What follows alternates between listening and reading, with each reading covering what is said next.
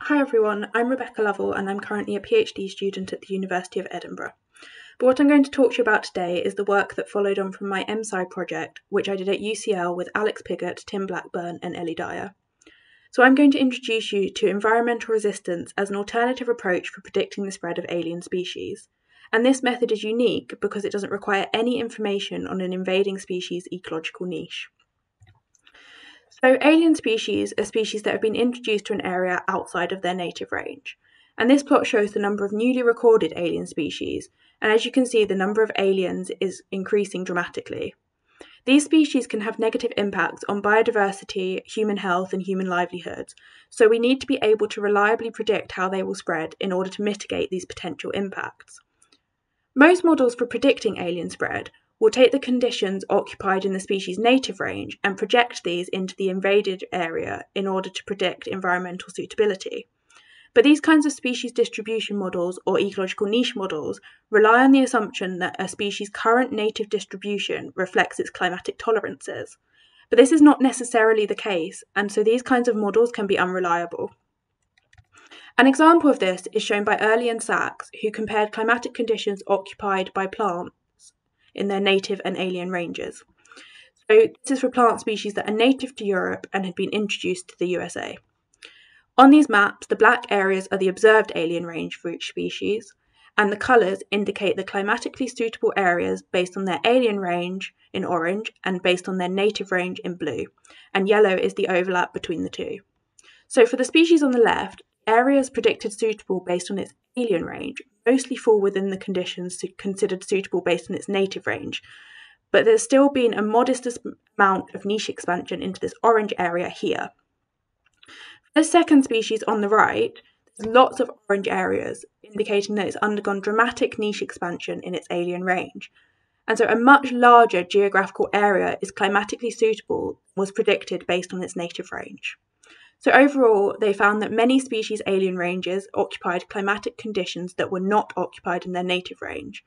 And so using native conditions to predict alien distributions would be unreliable. This highlights the problem of using ecological niche models. So if we'd have used the native distribution of this species to predict its alien spread, we would have missed all of these areas in orange that have been found to be suitable based on the observed alien range. This limited transferability of ecological niche models is a problem for being able to predict alien spread, and it raises the question of whether there's a different approach that doesn't rely on niche estimates, and this led us to the idea of environmental resistance. So a well-known trend in biogeography is that as you get further away from a site, species communities will become less similar. So for example, this map shows the patterns of biotic similarity of bird communities relative to a focal site in Africa, which is indicated by the arrow. So the more yellow areas are sites that contain a higher number of the species that are present at this focal site. Eduardo Rappaport proposed that taking these gradients of biotic similarity could provide an index of environmental resistance. So if we take this scale and we flip it around, this gives us our environmental resistance measure. So environmental resistance of one site relative to another site would be 1 minus the biotic similarity between the two sites. So a site sharing more species with the focal site will have a lower environmental resistance, and a site sharing less species with the focal site will have a higher environmental resistance. And when environmental resistance is mapped, it reveals patterns that reflect the environmental gradients and the geographic barriers that are limiting the spread of species in an area. The idea of using environmental resistance dates back to Eduardo Rappaport's book Areography, which was originally written in Spanish in 1975 and then later translated into English.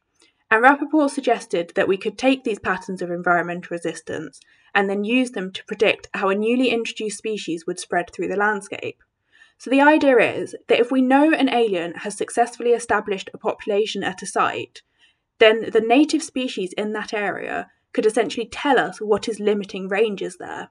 So if the conditions are stopping native species from spreading between areas, they may also be stopping aliens from spreading. Despite Rappaport's environmental resistance model being attractively simple, as far as we know, it hadn't been tested since. So we wanted to test whether the environmental resistance model could predict the spread of alien birds. So from the Gavia database, we have information on where alien bird populations originally established. So we were able to map these known introduction locations to a grid cell and then start our simulations from cells that correspond to the known sites of alien population establishment.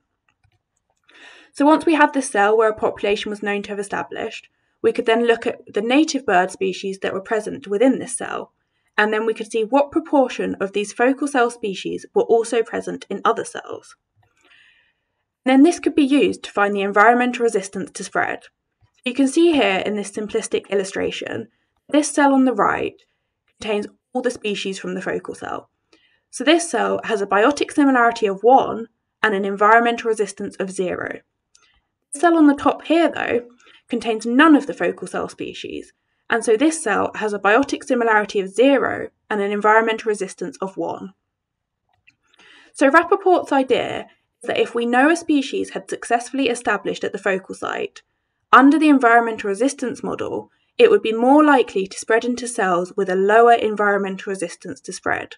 So that's those cells with a higher biotic similarity to this establishment cell. So here, the cell on the right, which has a lower environmental resistance and a more similar community, will have a higher probability of being invaded. Then this cell on the top, with a high environmental resistance and a less similar community, will have a lower probability of being invaded. So we ran these simulations with probability determined by the environmental resistance relative to the establishment site, and then we stopped our simulations when the observed range size was reached. We ran this for all alien birds, but here is one example for the house finch, which has been introduced to the United States at 2 sites indicated by these black dots. The red line is the observed alien range for this species, and the heat map is the predicted distribution across 100 repeat simulations of the environmental resistance model. So you can see that the environmental resistance model predicted this species range quite well, with an accuracy of 83%. But what about other species? Well, across all alien bird species, on average, environmental resistance predicted spread with an accuracy of 77%. So it performed pretty well. But because we started our simulations from the known sites of alien establishment, you would expect some overlap simply due to chance. Therefore, we compared the environmental resistance model to a model of random dispersal, where all cells were invaded with equal probability. And under this model, spread from the introduction site was completely random. So this is our null model. So if we go back to our example species, the house finch, under this random dispersal model, there was a relatively high overlap between simulated and observed ranges. For this species, overlap was lower than the environmental resistance model. It was only 65% for the null model, compared to 83% under environmental resistance. And again, this was similar across all species. So on the graph here, y is the predictive accuracy of the environmental resistance model, and x is the predictive accuracy of the random dispersal model. So each point represents a species, and the point size is proportional to the range size. So on average, across all species, the random dispersal model predicted ranges with an accuracy of 68%, and this was significantly worse than the environmental resistance model. So the environmental resistance model was better for 78% of species, so this is the points above the line here.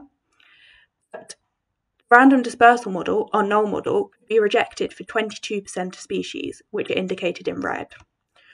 Although 22% may not sound like much, it's actually quite high considering that most aliens have a small range size, and so there's limited statistical power. So, having shown that environmental resistance outperformed a model of random dispersal, we wanted to compare it to more traditionally used climate-based models. We ran several climate models, but because of time I'm only going to highlight one in this talk. So this model is based on climate matching to the invading species' native range. So the alien species is more likely to spread into areas that are more similar in climate to the conditions it occupies within its native range. And for this particular model, we used the combination of climate axes that best predicted the species' native range. So for this model, all information was derived from the native range, as it would be in practice when predicting the spread of a newly introduced alien species. Just to note, we didn't directly fit ecological niche models, but rather simple climate matching models. So going back to our example species, This climate matching model didn't perform very well, and it only predicted the range with an accuracy of 59%. Again, this was similar across all species, with this model performing significantly worse than the environmental resistance model and an average predictive accuracy of only 65%. So on the plot here, the x-axis is now the climate model. As you can see, for most species, environmental resistance was better. And this climate model was actually worse than a model of random dispersal. So this model, which used information from the native range, was pretty poor. But just to note, some of our other climate models did perform better than this particular one, but they required information that would not be known before an alien species had spread. And even then, the environmental resistance model was significantly better than all of the climate models that we ran. So even though climate clearly does shape alien ranges, in practice, climate matching can't predict spread because different factors are probably influencing alien and native ranges. So we've shown that environmental resistance, which is based on spatial patterns of community similarity, is a powerful predictor of the spread of alien species. It allows the prediction of species for which we know little about. This suggests that the environmental resistance model will be a useful tool for predicting the spread of alien species, and we hope that it will complement existing niche-based models. I just want to say a big thank you to my co-authors, Alex Piggott, Tim Blackburn and Ellie Dyer. And I also want to just acknowledge that Rappaport thought of this idea many years before we did. And also that this wouldn't have been possible without the bird range data that we obtained from BirdLife and from Gavia, and also the climate data which we obtained from WorldClim. Thank you very much for listening.